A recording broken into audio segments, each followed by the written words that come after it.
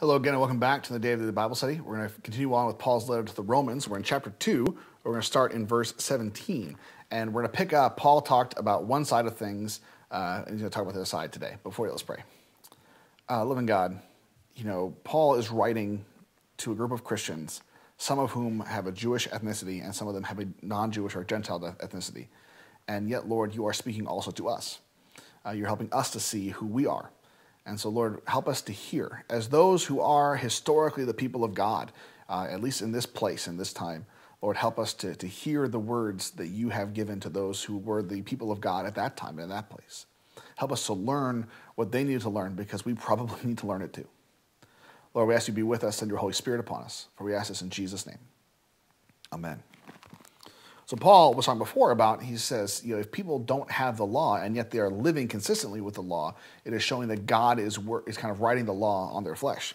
And so Paul is going to really turn around and criticize the Jewish people for their perceived arrogance and what they do. So this is what Paul says starting in verse 17. He says, "But if you bear the name Jew and rely upon the law and boast in God and know his will and approve the things that are essential, being instructed out of the law, and are confident that you yourself are a guide to the blind, a light to those who are in darkness, a corrector of the foolish, a teacher of the immature, having in the law the embodiment of knowledge and of the truth, you therefore who teach another, do you not teach yourself?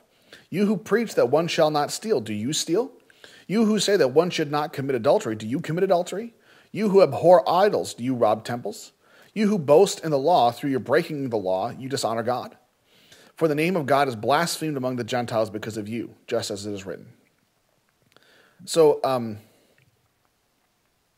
Paul is kind of making a big blanket statement, and he's kind of making a big blanket condemnation over the whole group of people. All the Jewish Christians, either in general or all the Jewish Christians in Rome, he's criticizing them. And I can imagine that if you were a Jewish Christian at the time, and if you were a Roman Jewish Christian at the time, you would take offense at his blanket statement, because you'd want to say, well, yeah, I don't do those things. But so Paul is highlighting some specific Gentile things. These are things that God has said not to do, but do you do them? And it is hard for me to believe that every single Jewish person is guilty of those things. And yet, he does do a thing. This is Paul's version. It's almost like this is the most James that Paul gets in all of his writing, because we see these as being really close parallels to some of the things that James has said. James says it this way. He talks about, yes, you might not commit law A, you might not violate law A, but if you violate law B, guess what? You're still a lawbreaker. If you violate law A, you're a lawbreaker. If you violate law B, you're a lawbreaker. If you violate some other law, you're a lawbreaker. And he says, regardless of the nature of the sin, if we violate the commandments, we violate the law of God in any way, we are lawbreakers. And so, yeah, we might not all be adulterers, we might not all be murderers, we might not all be, thieves, but we're all lawbreakers. And that is the standard by which we need to measure ourselves. And Paul is basically doing the same thing. He lists a few things, but surely there's going to be somebody there who says, well, I preach against stealing and I don't steal. I preach against adultery. I don't commit adultery. I preach, those kind of things. But Paul then does the catch-all where he says, you who boast in the law, through your breaking of the law, do you dishonor God? And I imagine it'd be really hard for any Jewish person to be able to say, no, I never, ever have broken the law. I find it very difficult to believe that. And what really the rubber meets the road, and I think this is something that we absolutely need to hear. It's a fitting kind of conclusion for our first week of looking at Romans. Is Paul quotes somebody? It says here that he was quoting from Isaiah or Ezekiel or both, and he says, "For the name of God is blasphemed among the Gentiles because of you." And at least the way it seems to be applying here in Romans, like I said, the part of this is to have little preparation. So I haven't looked up exactly the context in Isaiah and Jeremiah or Ezekiel, and that would be a good thing to do. But at least how Paul's using it here is you have this idea of, yes, Jewish people, he says, you know the law. Great. I'm glad you know the law. I wish everyone would know the law. And he's going to come back to that idea over and over again, where the law really is a good thing. And just because some people are misusing it does not make the law somehow bad. But he says, if you know the law and you identify as those who are the law, then actually your sin is much, much worse. Because it's one thing to be a sinner when you don't know any better. And everyone knows you don't know any better. How could someone possibly live according to the Jewish law if they have no connection with the Jewish law? Well, of course the Gentiles are caught up in sin. Of course they are. How could they possibly know what it means to be a sinner? How can they possibly know what they need to do to avoid sin? They wouldn't. But if you're a Jewish person, if your whole persona, if your whole identity is I belong to God, I'm part of the people of God, then it's going to reflect differently, because now your sin is not just a problem with you, it's a problem that reflects on God. And he says the Gentiles think poorly of God because of you. The people he's not speaking with the Jewish people, but I think it's important for us in the church too. There are people in the church who behave badly, and there are individuals who identify as Christians who behave badly. And within the church, it's not just a problem for that person anymore, because now the people of the world look at that and they say, oh, that's how Christians behave. That's the kind of person that a Christian is. I don't want anything to do with that. And it works against the gospel. And we often want to distinguish ourselves from them. So, well, they're not part of us and all the rest. But this is part of the reason why in the early Methodist movement, John Wesley would remove people from membership, because there were people who were literally being beaten, sometimes to death, because of what people were saying about the Methodists. And there were riots that happened having to do with the Methodists, accusing the Methodists of various things. And one of the things that John Wesley was saying is, if there's anybody who is giving any reason for people to believe these things, if anything we're doing is somehow making it easier for people to believe that the Methodists are as evil as the rumors we're making it seem, says they've got to go. They cannot be part of our group. They cannot be associated with us, because they will simply amplify the persecution, and they will undermine our ability to witness.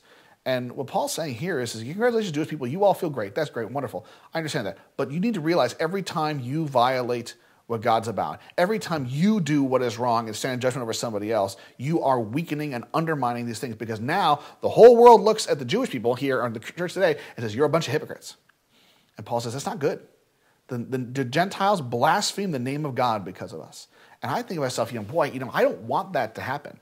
And I would like to think that I live my life most days as someone who does not put fuel on that fire. And yet there's a very real concern about what does it mean? In what ways do I, in my own struggle with sin, in my own struggle with trying to be who God has called me to be, when I drop the ball, when I fail to be all I'm supposed to be, does that draw attention to God in a way that paints a picture of who God is that's not sovereign in power and glory and transformation? I read an article recently about two pastors. They were both kind of high-profile pastors at one point, and they both served churches that had the same name but in very different parts of the country. And one of them had what was perceived to be a theological failing, and they were absolutely shunned by people. And the other person did not have a theological failing, but had some pretty egregious moral failings. Really behaved very, very badly and aggressively, and in a way that is by any measure destructive to people and destructive to the church. And a couple of years later, started a new church. People still, kind of have this general respect for him, because this idea of, we tend to say, well, we're all sinners.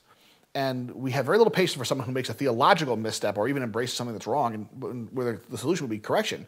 But we have lots of patience for someone who agrees with me, who I see as being part of my camp, who has egregious moral failings. And the question becomes, how do we behave justly in both circumstances, and not just in some circumstances? I think about, it's one thing. So if I see myself as being part of a camp, part of a group, and there's somebody outside of that camp, it's tempting to think of, well, everything they do is bad. So anything I can highlight that will highlight how bad they are, I want to really emphasize. But anybody who points something bad about me or my group, I kind of want to downplay, because I don't want to seem as the bad guy. And I think there's a huge amount of temptation for us. I saw on a major news network, and I always tell people, I don't want to name the news network, but just assume it's the one you watch, because my point is I think we do this all in general. And they said, I don't know anything about this issue that was big in politics at the time. He said, but I know it's got to be good because of how mad it makes the other side. And this is not a way to live as Christians. This is not a way to live where we define ourselves as being against them rather than being for Jesus. So what I take from this passage is a reminder of, if we as Christians, if we as the church are behaving in ways that are driving people away from Jesus, if we are behaving in unloving, uncaring ways that treat our own sins very lightly and the sins of other people as being very dangerous, we are working against the gospel. And we have got to repent once again. And whenever I see this in myself, I want to get back on my knees and say, Lord, I'm sorry. And I want to apologize to the people out in the world that I've misled at various points in my life. And I hope that I'm not doing that today. So as we finish this week, I encourage you to be thinking during this kind of Christmas season, as we're gearing up for the last days before Christmas, to say, Lord, you came to save sinners, and I'm a sinner. How can I be a better witness for you? How can I be a more transparent messenger for who you are? Well, that's all for today. That's all for this week. Come back next week. We'll continue on with more of Paul's letter to the Romans. Have a good day.